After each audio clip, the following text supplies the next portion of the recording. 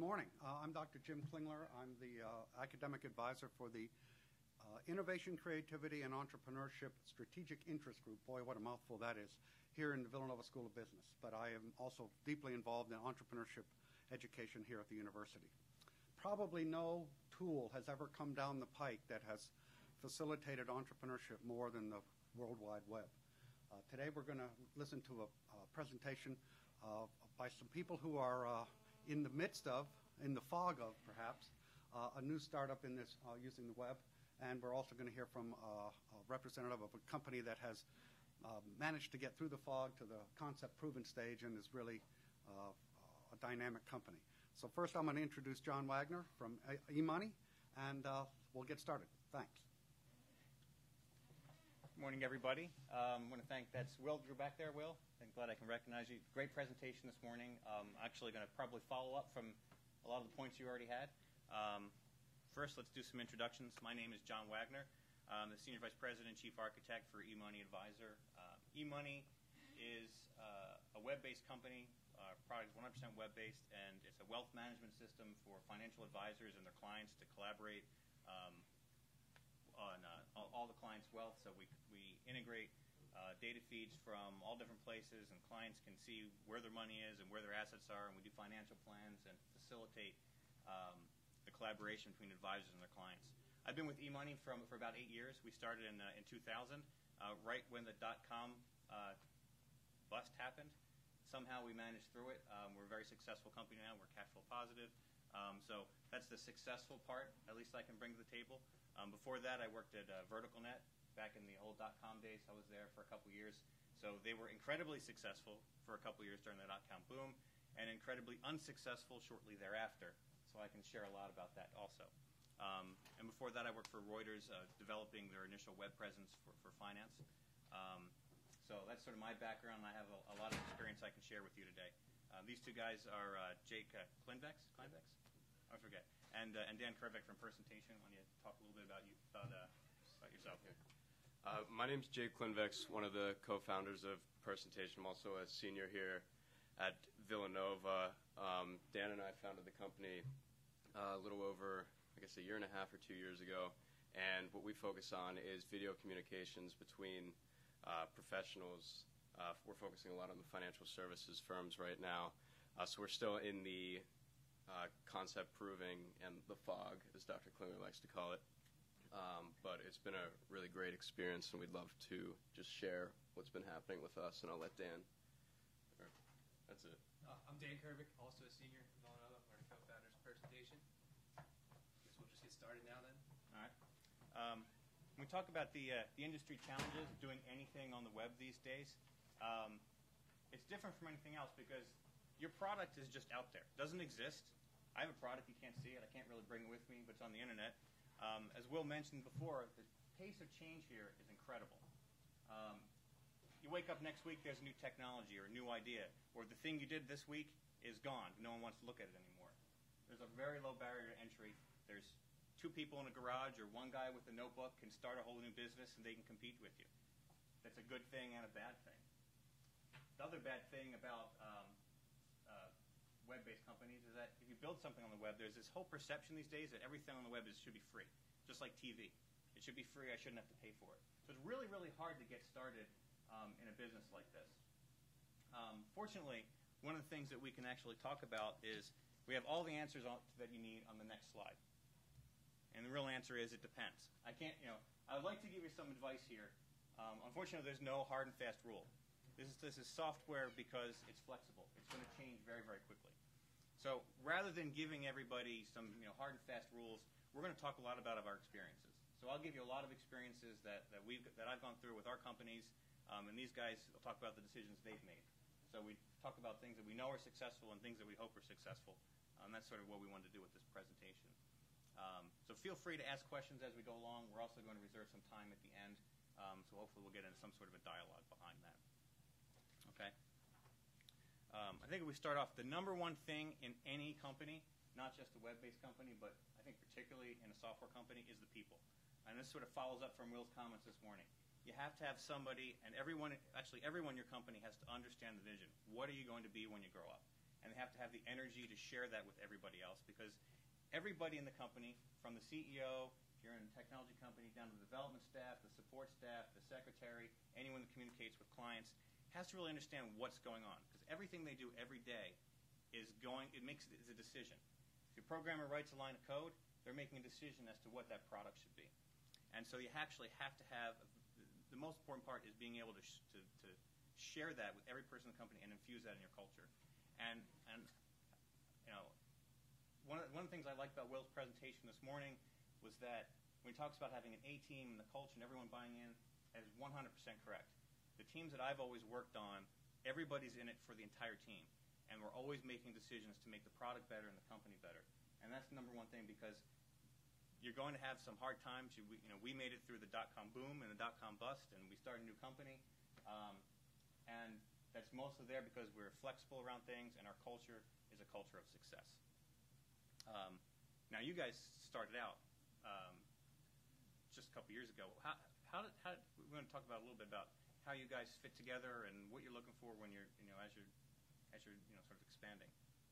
I guess as we expand, we're in a little bit of a different situation because we outsourced our development, which we'll get into later. But a lot of this stuff holds true with the vision and the energy, as John talked about. I mean, right now we currently have about 5 employees, so it's kind of hard to talk on this stuff right now because we all kind of do the same thing right now and just stay up late and work hard. But as we get more into the actual vendors, I'll be able to communicate with that with more talk.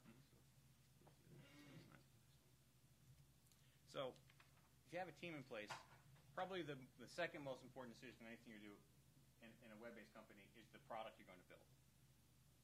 I've seen so many companies fail in this space because they don't add value.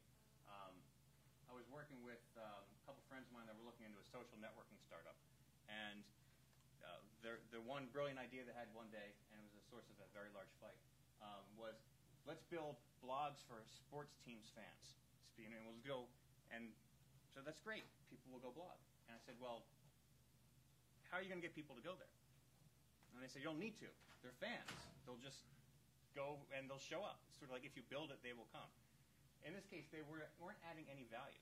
That stuff's already out there. If you're going to build a business, you're an entrepreneur, you have to add value to whoever your customers are. If you're not adding value, you're not going to make any money. There's plenty of things you can do out there for a hobby, and that's great. You'll learn to get a lot of experience out of it. But if you want to build a business out of it, you're going to have to add value somewhere. And when you understand the value proposition you're going to make, that filters into the core values that you have and the differentiators. So make sure you understand, what do you do that's going to be better than anybody else? Where is your point of excellence? And how are you going to keep that different from everyone else? And that actually goes through all the decisions you're going to make down the line. And we'll probably phase in a lot to a little more into the technology decisions that you'll make. But you have to understand what is important to you and what's not important to you. One of the early examples, when eMoney first started, we started doing collaboration between the financial advisors and their clients. And one of the ways we wanted to get paid was to get a portion of their commissions, which would be nice because they make more money, we make more money. But the tools that we had in place in terms of financial planning didn't really sync up with their value proposition. So they're advising their clients, and they're getting paid a commission under assets under management and for advisory fees. But the tools that we had in place didn't sync up with that. So we couldn't make any money because we weren't able to provide them value that then they could see the value on. Eventually, we ended up changing our business model, and we just went sort of a flat fee licensing model, and they could understand that and put that in sort of their back-end cost structure. So that's something that we were able to do early on in our marketplace and sort of tune what our value propositions are and what we want to be good at actually changed over time. I know you guys went through that process early on, even before I met you. Right. I mean, if you look at what our product began as and what it is now, they're almost completely different. And it's very interesting because the differentiation that John mentioned is absolutely crucial. I mean, being in the space of internet video is ubiquitous from YouTube to ESPN.com to CNN. It's everywhere. And being able to differentiate ourselves and convince people to pay money for our services is very challenging. But what we've done is branded ourselves as professional internet video and really stressed our ease of use. a product that the average person with limited computer skills can create and remain in a professional setting. Because one of our lines is always, you can use YouTube, but then your sales pitch or your business communication is right up there next to Britney Spears and like dogs on skateboards. So it's been very interesting to convince people to not take the route of using free internet video on YouTube and use our tool instead. And I think that's really flowed through a lot of your product decisions, because once they realized they wanted to be professional internet video, if you look at the features they started building and what makes you different from everyone else is the workflow around it and the management around this internet communication. Whereas if you do a video on YouTube, you never know who opened it, you can't really monitor and track it over time. But here they're putting that campaign management functionality. And that's where they add their value. That's where they're going to make their money. They're going to go from a free service that everyone has, and they can wrap that in something that is more valuable to the users. And that's where you can sort of defend your position over time. But obviously, we have a product we want to build. One of the things, and this is why we're talking about sort of software and technology here. One of the biggest decisions you will ever make, and you'll probably make it every week when you're in a technology space, is whether or not you buy something or build it. Because there's a lot of off-the-shelf things you can get, and you can reuse them, or you can build it. And it's software. They're just bits. You can put them together any way you want. I give everybody this advice. Always build the stuff that's your core value proposition. Because if you're going to lease something from somebody else and it's your core value proposition, it puts you in a really, really bad position. You have no control over it. Your rates can change. You don't really have control over the development cycle.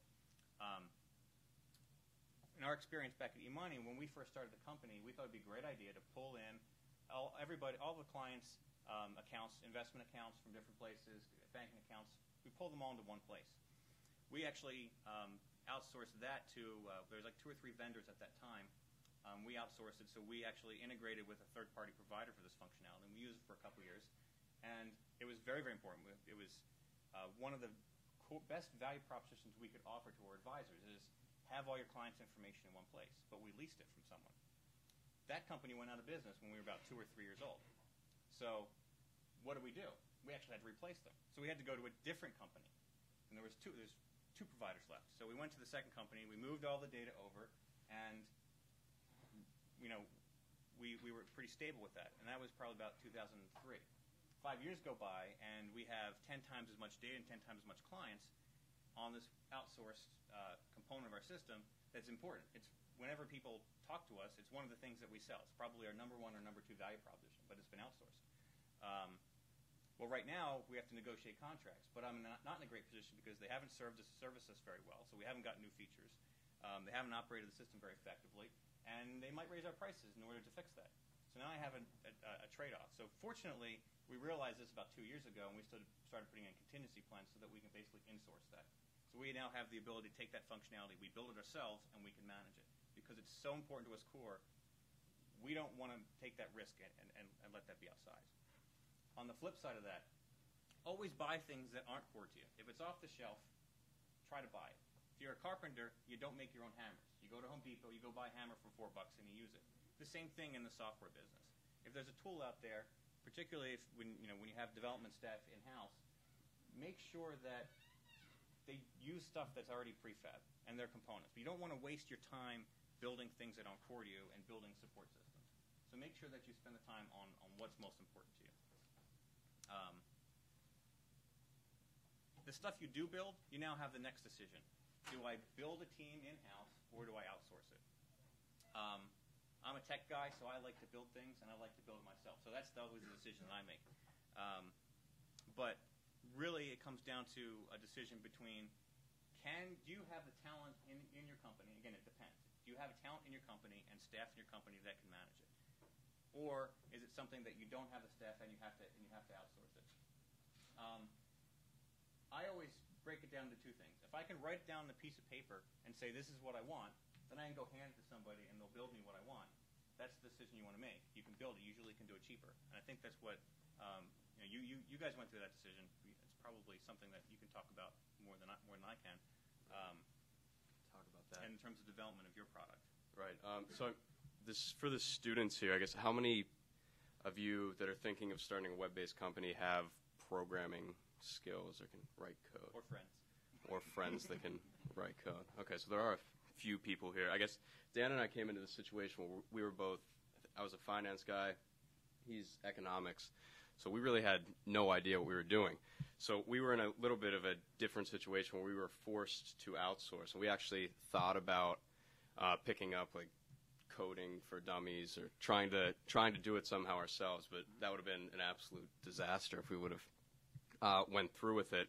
So fortunately, we actually met Qasim here. He's actually my developer over here, and he was able to become our technology arm for us. So we were able to mock things up in Word, just mock up different things, and he'd be able to take care of all that. So that's where I think there were people over here who, I guess you guys are more business end students. I mean, if you're able to find someone like that or find a student that's able to take care of it for you, I would really recommend that. And then in the long term, we might look into building things more internally. But right now, it is a more cost-effective option to outsource, but make sure that the person that you are outsourcing to is flexible to changing things, as John said. There are a lot of developers out there that if you write something that's wrong, they're not going to go back and change, and it's going to cost you in the future. And for you guys that do know how to build, I wish I could do that. So, but that's where we were on that. But I would say that most people who have a business-centered thing, you're probably going to have to outsource in the beginning just because of the necessity of funds. Yeah, building your own development staff is quite expensive. I mean, technology talent can get expensive, and you do need support. You need a lot of different talents that usually don't come in one person. So you usually need 4 or 5 people to really finish a project. But if you are able to outsource it, then basically you can cut down on a lot of your expenses in order to do that, because they can give you a fraction of people. The big trade-off, though, is that if you're outsourcing it, you're trusting someone else to build it and build what you want. So you either have to find someone that you can explain it to very clearly, or find someone who can interpret for you, and that's actually pretty rare. I think these guys have been very lucky in that your team has been able to interpret a lot of the requirements and have suggestions that come back. A lot of outsourcing shops will build you exactly what you ask for, and that might not be the product that you want to build. If you have a very complicated project or you want to, you have to go through what I say an iterative design, where you want to build something and then see if you like it and then keep tweaking it, and that's what a lot of software is about. I do recommend trying to bring that in-house a lot, or hiring a contract developer or whatever, because the closer those people are to you, the faster you can go, because you can ask for something, get your changes, maybe stand behind the guy while they're coding, and get that back and forth. So those are one of the biggest trade-offs you're going to have is deciding what to do with that. A couple of slides here. You used to have big wars about which platform do you use? You want to use a Microsoft platform, Java platform? Bottom line is, it doesn't matter. It all comes down to what your team is. So if you have an in-house team or you have experience behind that, that's really what you need to go with. The teams that I've always worked with have always been a Microsoft shop. We're very, very effective with it. We can build very quickly. I know your development stop is our J2EE. You can get the same functionality out of it, so it really comes down to experience. One big thing, though, you really can't switch. So if you're going to go build a company on one platform, you're probably not going to throw it away and switch to another one. You're probably not going to be able to switch your staffs. It's very, very hard to transition between the two. It's just an experience thing. You lose a lot of speed on that. One of the big things that's out there is open source. Hey, I can get free software out there on the internet, and there's the code, and you can just download it. Other than the intellectual property rules around that, it's really only free if your time is free, because the source is out there, but it's not supported. You have no tech support unless you pay someone to do that. So it's really not a free thing.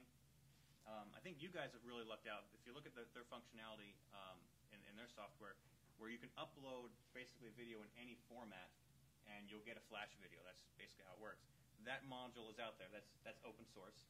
It's out there. It's actually pretty well supported, and they've got a core component of their system for free. They basically download it. They don't have to pay for it. Doesn't really seem very much like capitalism to me, but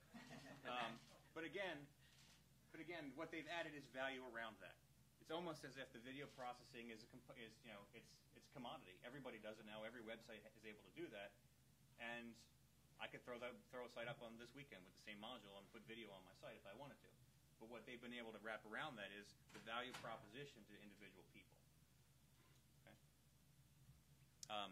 If you do start a company and you bring in staff, or actually even if you outsource, I want to talk a little bit about the types of people in the technology industry. I look at it, and there's a lot of normal people and average people, but in the tech industry, you end up with sort of two sets of extremes. And I want to give you a little bit of advice about how you deal with these people. One are the cats. And the cats are very creative people. They get a lot of work done. They don't like rules, and you can get a lot of things out of these creative guys. The problem is they never like doing something twice. And if you guys are building a business, you have to have structure. You do have to have policies and procedures, because in order to grow, you can't just do one-offs. If you're just doing one-offs, then you're just selling your time. But if you want to grow your business, you have to have rules, and you actually have to have a little bit of consistency there. So when you have these guys like herding cats, where they want to go do whatever they want, they're great assets, but you have to manage them right. So if you see one of those guys, make sure you sit down with them, watch what they're doing, make sure that they're look at how they're actually doing it, because a lot of times they'll go, it looks the same, but they'll go and develop it different ways, and then as your company gets bigger, your infrastructure isn't in really good shape, and might fall apart later. The other side of the coin are what I call the robots, and these are the guys that they're sort of the lifer guys. Most of these guys are sort of B players, and they'll just do exactly what you ask them to do, which is a great thing sometimes, because you need the guy, you can just say, here's what I want, and go do it. Problem is, if you don't get it right and you don't explain it to them right the first time, they're not going to interpolate. They're going to do exactly what you say, and it's your fault because you didn't tell them. These guys are good, they're good resources too, but again, you have to know how to manage them. You have to make sure that you keep bringing back to them the vision. What do you want to be? And the more you can show them what you want to be, the more that they can sort of develop and see the bigger picture, not just the little piece they're working on. You do have to document things well, so you write down what you want, explain in as much detail as possible, because they're not going to guess. If they do guess, they'll probably get it wrong. And you do have to check on them very frequently, because they're going to go very, very slowly, and if you don't check on it, to make sure that they're building what you want, you'll get to the end of that whole process, and they'll give you what you asked for, but not what you wanted there. Talked a little bit before. Software businesses, again, are very flexible. You're going to make a lot of twists and turns. Where were you guys originally? What was your product originally? We were, I forget. It was a way to, it was more of a sales tool rather than a relationship tool to get in touch with. Right. I don't even remember, but. I can remember. Okay, all right. You remember? Yeah, remember it was first to help you get into college.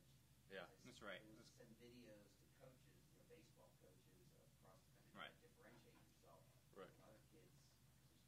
Thousands of kids want to go Very play competitive. baseball in college. Right. So that's kind of what So they started off with video resume, basically video college application. Then I think you thought about video resumes, and then you thought about a sales tool. And now you're sort of in a relationship management tool. That's how flexible these types of businesses are. You're never going to end up with where you started, right? But if you understand your core value, you're going to get somewhere, and you will find a good place for it.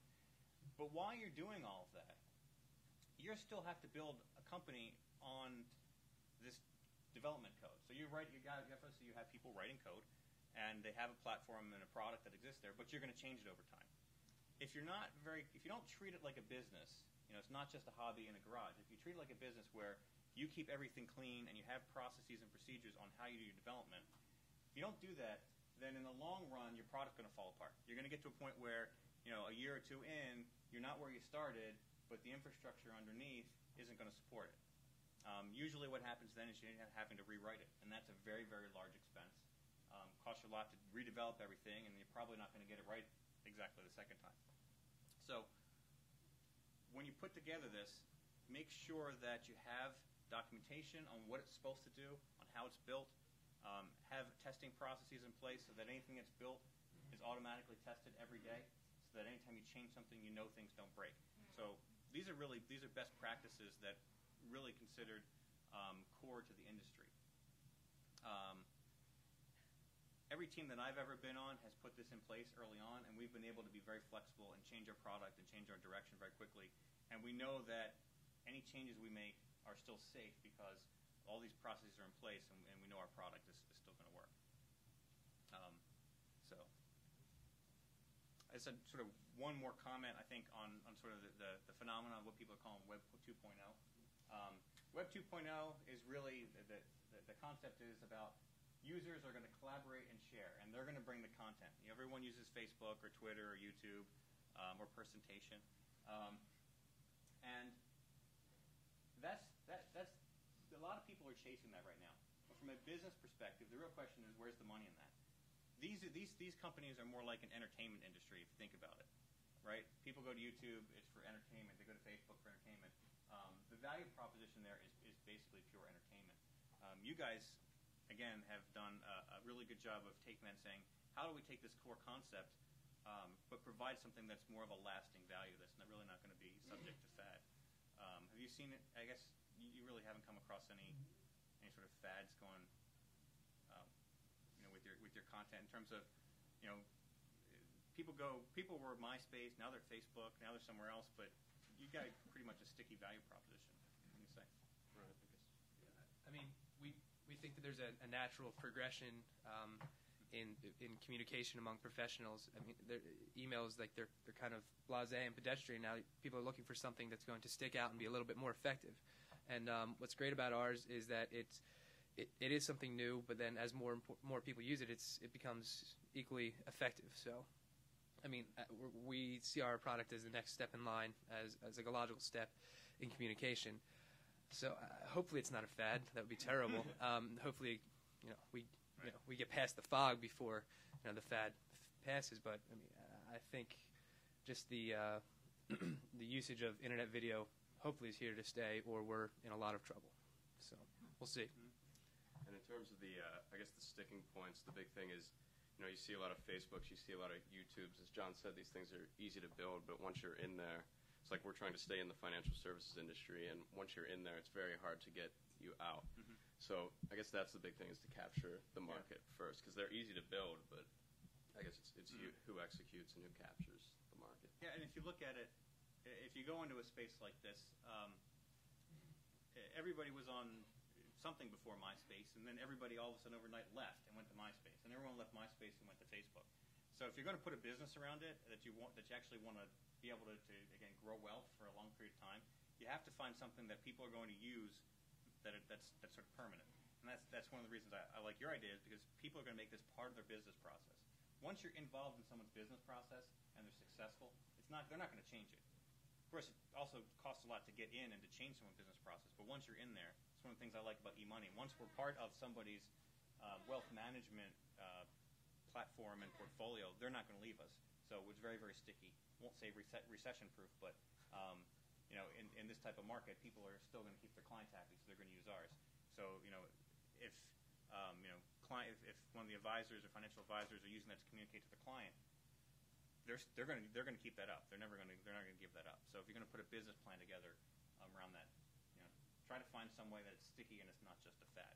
Unless you just want to be an entertainment company, and then you can go and chase something like that. If you do have an idea that you want to get started, I think this is a great forum. There's a lot of resources that are available today. It's very, very easy to start off and sketch an idea. I don't know how does yours start off? Because I've actually seen designs on a paper plate. That's a lot of our product ideas come out. Napkins, things like that. I don't know. Did you ever tell me that story? I guess ours, we just, like I said before, we kind of just drew it in Word, and we just kind of jumped in.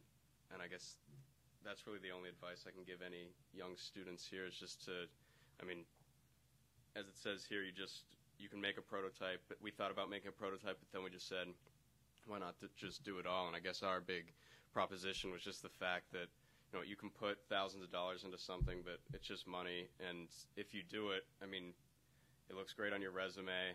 Even if your company fails, your starting salary is going to go up more than what you invested. So there's really no downside to doing it. But that's what we did. We just kind of jumped in. I met a Costume just said it's probably like a week turnaround. And all you need is just, like he said, a paper plate, anything like that. Find someone good who's good with technology, and if you can get the funds, then you're good to go. So that's how we did it. Yeah, this is the kind of the part of the story where I always talk about how Jake completely took advantage of a situation I was in to get me involved. I was actually studying abroad at the time, and we would talk about this via Skype while I was in Europe. And being 5 hours ahead, I would come home from the pub and talking to this kid who I just met about starting some business, and here I am. So it's very interesting in taking that initial step. I probably wouldn't have done it in another situation, but I couldn't be more happy. And in regards to building the prototype and designing the product, if you find someone who's equally passionate about it and much more knowledgeable, like Qasim and his team, it's I'm not going to say it's easy, but it's much more enjoyable. I always kind of joke around saying that they've been able to solve any problem that we've presented them with. I'm just going to send them an email one day telling them I'd like to time travel, and I'm pretty sure it'll happen the next week just because they've been that amazing. So, yeah, just go for it, I guess. And that's actually, you brought up a good point there. When you're communicating, if you're a business person, you're communicating with a technology team, I do recommend, rather than saying, give me X, tell them what problem you're trying to solve, because if you're working with a smart team, they'll find a better solution than you probably originally thought of, and you'll be able to bounce around. And a lot of people fall in this trap and say, I want a widget, and half the time I'll tell them, why the hell would you want that? You're trying to do time travel. Widget's not going to help you. Why don't we come up with something? And that interaction between you and the rest of the members of your team is much more valuable than working in isolation. There, it's probably one of the biggest, best advice I can give you. So we wanted to save some time, and I know we're probably the most technology-focused session here, and there's a lot of entrepreneur and business sessions. So if you want to talk, ask more questions focused around that, I think we have a lot of time for that. Go ahead. I'm actually a web developer. I decided to start my own web design company and Okay. kind of gone that way and hitting my head against the wall as I go, saying, wow, I should have done that, but I should have done this. And it's kind of like a bull in a china shop, essentially, is what I'm doing. How did you guys, all three of you guys, decide that you wanted to attack the web in this way? How did you decide that a web app is the way to go, and how did you decide to promote it, like, even amongst your core group of people? Like, you obviously had a pitch to your friend, and then he was, oh yeah, I'm going to do this, and he jumps in on board, and he's like, I'm all for it. You obviously have, a few other people, you have professors on board, they're your advisors, and like, how did you go about, and I'm sure you had people on your side, the VCs, or just mom and dad, or one that's you give you a few bucks. Like, how did you guys go about kind of, like, I guess my problem right now is trying to verbalize what the hell's going on in my brain. Right. It's like I Okay. have this idea, but it's like, I can't get it down. So I think the question is, how did you come up with that first pitch? Yeah, how Right. did you formulate it? Yeah. You probably had the more direct experience, so Lee, go Right. first. So how did we formulate our first pitch? So how did we get to market? Or just how did you get it out of your brain and down on paper, and then like start talking about it to people where they I guess- tell you're talking? I guess the biggest thing was Dr. Klingler up there was running this whole thing. He was our advisor from the very beginning. And really, we just ran every idea by him, and he would just spit out the right answer like every single time. So it's Their Right, so- solution is to get someone else to do all the work. yeah. for So them. same with Cosm. So I think that Cosm, we don't know how to program software. We'd say we want this done, as John said. We'd put that vision, and they'd be able to translate it. So I guess what I'm saying is that you just have to find people are willing to help you if you just ask them. So it's finding, and then that's even how we got to market. We presented to Dean Danko, and he connected us with an alumni who happens to be Edmund Walters, who's the CEO of eMoney. So it's just talking to people that are smarter than you and just listening to what they say. Just network with people and Networking is very important. I highly recommend everyone, if you're in the technology space or in the software space, to get a whiteboard. Even for home, small ones or whatever, because it's better. You can just draw stuff on and erase it. If you're sitting down, you're explaining something to someone. It's great to have a diagram. Again, picture is worth 1,000 words. I've actually met someone who didn't know how to stand at a whiteboard and draw anything once, and it was almost impossible to have a conversation with her because she couldn't explain with her hands I said, draw it on the board. She couldn't draw it on the board. And I didn't realize how dependent I am in terms of expressing ideas with pictures. So I actually have some friends that bought whiteboards and they practice. That's what that book we gave you is all about. Yeah. That's the space for you to do that. My whole problem is getting it down to the paper in the first place. My ideas are so broad, and I'm talking to my wife about it, and she's like, I kind of get what you're saying, but I'm kind of completely lost. Then that just says you probably have to talk to more and different people, because every time you pitch your idea to someone, you'll get an idea. You'll get some feedback, which will either refine a piece for it, or maybe you throw it away and come up with a totally different idea. But that's where it comes from. Talk to Dr. K. He did do our first pitch. We didn't even know what we had, and he spit it out in 15 seconds. Yeah, we were completely amazed. And honestly, it doesn't have to be a complicated idea. The first time I met these guys and they said, "Oh, we're doing video on the web," I said, "God damn it, that's the simplest idea I've ever heard, and I love it." But it's and then once you don't have to start. The more complicated it is, the harder it is to explain up front. So. Oh, there you go. You guys are both in the web world, which is crazy, changing, and all the obviously the web 2.0 stuff is kind of revolutionizing the way people use it and things. But if you guys could talk a little bit about competition and staying ahead of the competition, how hard it is to keep your edge. Right. I'll go first because I have a little longer history. For our e-money product, when we first started out, all the financial software industry was all desktop software. And this was back in, I guess, 2000. And when we said that if we use the web, we can distribute it faster, we can get more information into it quicker. And we said, this is going to be a competitive advantage. They all thought we were crazy. So we built that, and we said, our stuff's better. They thought we were crazy. But then people still didn't buy it because we didn't have all of the features and the bells and whistles and the check boxes. But anytime they evaluate software in these professional organizations, they'll give you a spreadsheet that says, does it have this feature and this feature and this feature? And you have to go, if you don't have the check marks, they won't buy it, even though no one ever uses anything in that box. So we couldn't sell our product until we had all the check boxes. So we spent about 2 years building out stuff that people didn't use so we could fill up the check boxes so we can get that. Once we got to that point, all of our check boxes were on par with people. And slowly after, I say, probably over the next 3 to 4 years, all the industry analysts, instead of going and talking about these check boxes, they came back and they actually changed the way they evaluate our whole industry. And now all the questions are about the way we do things in terms of, is it collaborative, is it web-based? So we took over the industry that way. Now, where we're considered the leaders in the industry, how do we stay ahead?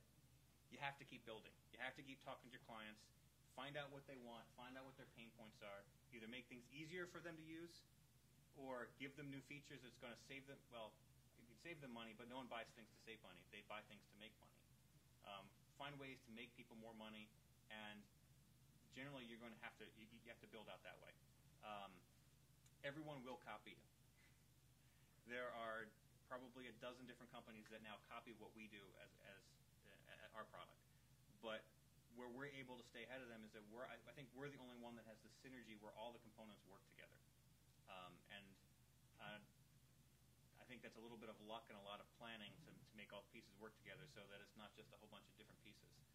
I think every product's going to have a different decision there, but it has to, it comes down to you got to keep moving, because if there's money to be made in something, someone's going to copy it. I think I just want to add one comment to that. I think you really want to build a brand. Once you build a brand name, then it doesn't matter what kind of competition you get, you're always going to be ahead of the curve anyway. Because same thing Nike comes up with these sneakers, right? And other companies try to copy that. But because of the Nike brand, Nike can sell the same sneaker for a double price. That's where you want to get. Right. That really helps. The branding definitely helps, and then also if you're in an industry where they have a high cost of change, so that a business process costs a lot. To get into these financial companies, it takes forever to get them to agree to change what they're doing. So it's really hard to get in. Once you're in, they're not going to change it. So that's an advantage to the incumbent. And a lot of financial companies, if the bigger companies, as long as you keep sending them an invoice, they'll pay it, even if no one's using it. It's true. the home office doesn't keep track of things. They like the status quo. So between a brand and sort of getting in there and covering the ground with a lot of these professional products, those are very good ways to stay ahead of the curve. Continuing with building a brand, like you said, when you started out, you didn't have enough check boxes. Mm-hmm. So you kind of tarnished your brand back then. So whichever clients you were selling to at that time or tried to sell to, how do you decide when you start selling and whom to sell, how many features you have, how long Okay. you want to hold back without selling? So the question is, when do you think your product is ready to sell? My thoughts on that is you can sell to anybody at any time. If they don't buy it, they don't buy it. You can come back. We really didn't see. I don't think we really saw a setback. I don't know about you guys in your experience, but we didn't. Anyone we sold to the first time, we didn't have enough features. They said, "Looks great, I'd love it, but I just need X." And then we'd come back next year with X, and then they wanted something else, which was a different problem. But there was never any tarnish about that. So I would say sell as fast as you can as soon as you have something that somebody can use. I know you guys are going through that right now. I would say sell it even before you have anything. Actually, It's just, you're right. I would just. I mean, I speak with a lot of executives at eMoney, and they told me at the beginning it was nothing. It was an idea, and they bought into the idea. They said smoke and mirrors, but I don't believe that. There was a legitimate idea there, and our product didn't even really work before we started selling it. I specifically remember presenting here last year, and it was probably the most terrible presentation I ever gave because the product didn't work at all. But we already had paying customers at the time because they bought into the idea, and we just continue to reiterate our mantra of professional internet video. And if there's a need for it, people will give you money for it no matter what. And you'll learn from those initial sales, even while you're in the development process and you're doing pre-sales and you're showing off prototypes. People might not give you cash on a sales call, but they'll give you a lot of good information. And because it's software, if you build it and you wait to show it to someone until you're done, it might be wrong. But if you get halfway through and you say, "Hey, here's what it's going to be," it'll be out next week, even though it's really 6 weeks or 2 months from now. You'll get that feedback and say, "Oh, I just need X." You'll have time to make those changes. So the more feedback you can get and the earlier you can get, even if it's not real yet. Do you guys think that's changing now with the economy kind of the way it is? Is that presenting barriers to kind of selling ideas before you actually have something to sell, or The question is the economy affecting sales? And I would probably say yes. But just starting your own? now, from the people that I've talked to in the VC world and the funding world, it's a lot harder to get cash to get started, which is probably one of your direct questions because nobody here has a product yet. It is a lot harder to get started, so for the guys that actually can build it themselves, you might have an advantage because your time it's instantly converted to value rather than raising money. In terms of sales barriers, see, we're in the financial wealth management space, so I don't see it right now because when people panic, they call their advisor, so we're in pretty good shape. But I have seen a lot of people being cut back on sales, and it has been a little bit more difficult, yeah. Still go for it. I wanted to follow up a bit with a lesson that's being actually discussed here, but not directly. You're hearing people tell you, don't keep what you're trying to do an absolute secret. You can't. If you think you're going to keep it inside here and get it done, you won't. And so the issue is get out and talk about it to people who can help you. And it's so much work. It's so hard to do the whole thing that nobody's going to steal it from you because they're not going to want to do the work. But making a bad pitch is better than making no pitch. And talking to someone about it who it turns out really can't help you is better than not talking at all. Nobody does it. Nobody does it in a vacuum, ever. Right. And so you just get out there with your idea and start talking to people. And if you're lucky enough to be able to write code, that's great. But if you're not, just as these guys have done, you talk about the idea and enough people will help shape it so that it will grow and it will become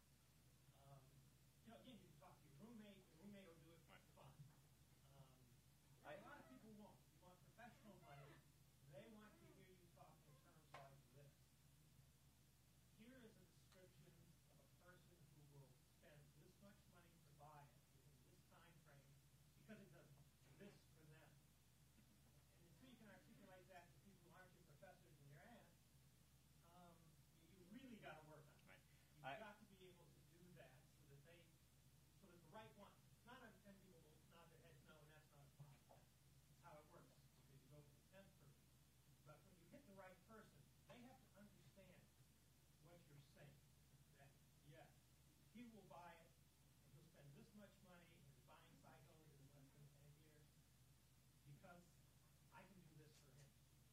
I think at some point, do you agree? Yeah.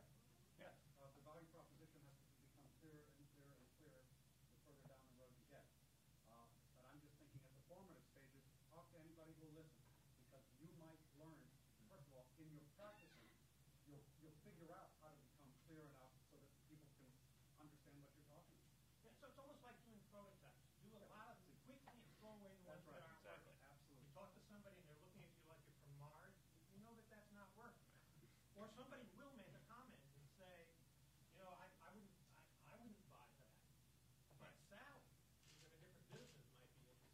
So it's sort of quick iteration of learning. But I think one of the goals early on is to learn how to make that pitch. Right. I use a term front stage and backstage. When you're talking to your friends, you can be backstage. You can be as casual as you want. You can pitch it around. Nobody cares what you say, how many mistakes you make. When you're going in front of a potential client or an investor, et cetera, you're in front of the stage. Make sure you have your script. Make sure you know what you're talking about. It doesn't have to be. You don't have to have all the answers, but make sure that you look like you know what you're doing. And these guys do a great job with that. When they go to presentations to customers, they have their pitch. They come into my office and they're like, I don't know what I'm doing.